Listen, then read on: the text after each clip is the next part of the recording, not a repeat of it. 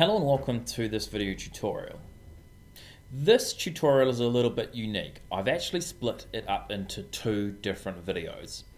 The first video, we're going to take a look at the general idea of search queries, how you can drill down on the information to find out what keywords your website shows up on.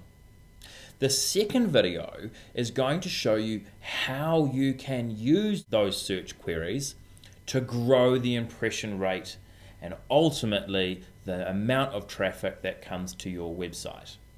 So this video is about general ideas around how the search query function works, and the video below this one, if you're on the Wonks campus, if you're not, make sure you sign up to our free campus. The video below this one is going to show you how to implement a linking strategy that leverages the keywords that you already show for. Right now we're logged into the Implant Solutions / Dental Artistry Webmaster dashboard.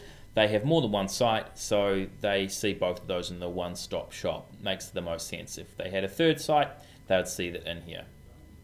We're going to take a look at the Implant Solutions search queries. So we're going to click through to the website, and once we've done so, we can then click through to search queries. We can either do that inside the dashboard, or on the left-hand navigation we can drill down traffic and then click on search queries. Okay, so the search queries that you're going to see are going to be for the past 30 days, and you can expand that out to be the last 3 months by clicking on the date drop-down and tracking back. So we can track back till the 26th of February. Now unfortunately you can't go back any further, so if you are getting a regular online WOF report, you will be able to see any months further back than 3. We now see that over the past 3 months there's been 105 queries. These are the queries down the side here on the left hand side.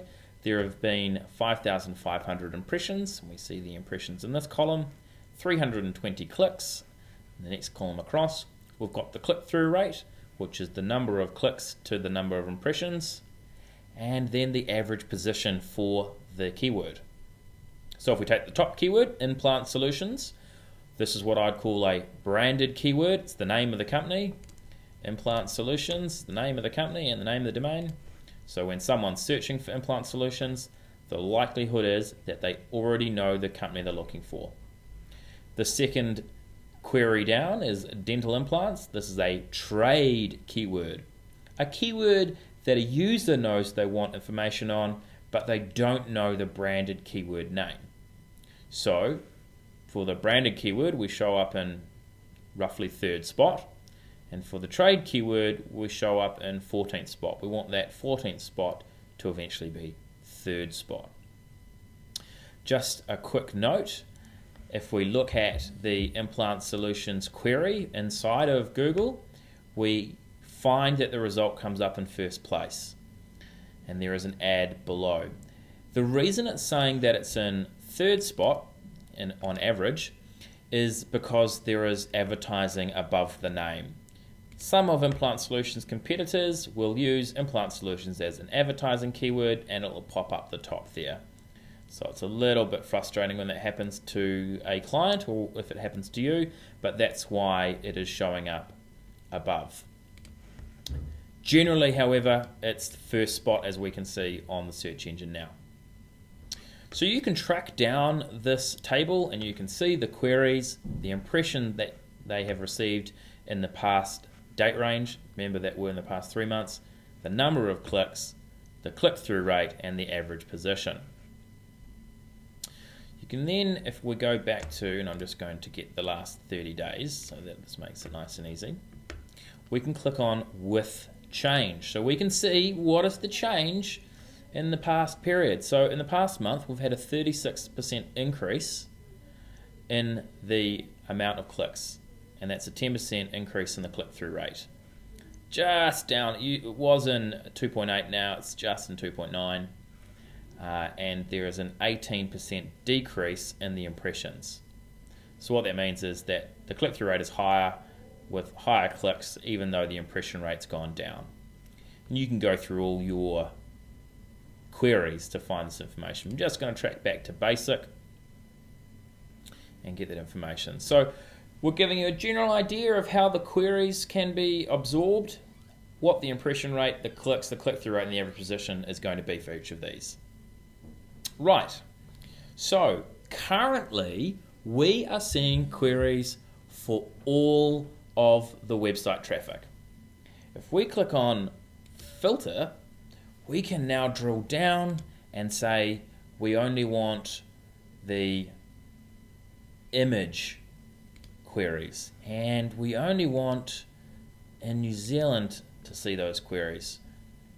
So if we click apply, we'll now see that we've gotten 64 queries for 600, and the numbers aren't looking as great. So that means that for images, people aren't searching as much.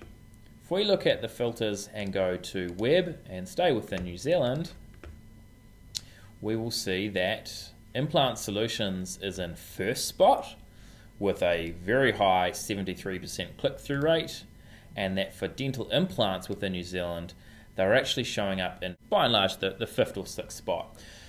So when we were looking at all of the world, and we didn't have any filters, we were just showing all locations and just web, we were in third spot, and that's again probably because there's advertising, but as the data's maybe showing us here, because we're looking at global, the clicks aren't that great. If we track down and just show New Zealand, all of a sudden our numbers look a heck of a lot better.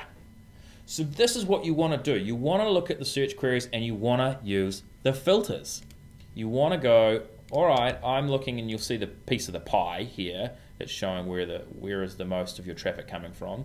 For Implant Solutions, it's image, and most probably it's the United States, because when we looked at it a moment ago, in New Zealand it wasn't getting very much. So web in New Zealand is working quite well. Use the filter to drill down on the traffic that you're receiving, and you will see a little bit better what your data is doing. So this is a very valuable tool. I'm going to leave it at that.